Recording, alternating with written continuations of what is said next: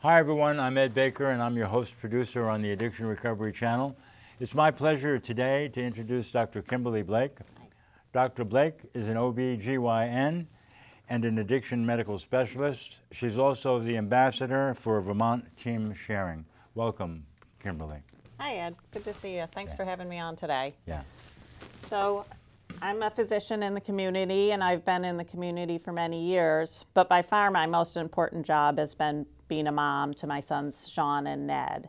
Unfortunately, Sean died from a fentanyl overdose in 2017, and it is an incredible tragedy that I hope no other parent has to face. When I looked for support, I found support online through a group called Team Sharing, which is a nationwide organization of parents who've lost kids to substance use.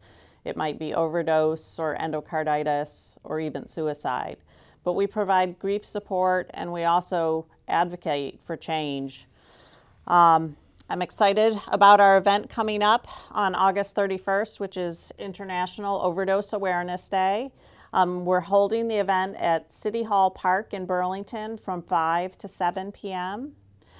Honestly, it makes such a difference for the parents who bravely come to this event if people come and just pay their respects. It just means so much to us. Oftentimes, it's hard for us to even acknowledge the substance use that our children may have had.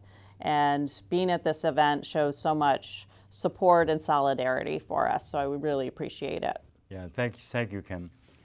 Just to add a little bit, I talk to people all the time about this, and we're all feeling it. We're all feeling this deep sense of grief and a deep sense of responsibility. We all want to do something, and many of us don't know what to do.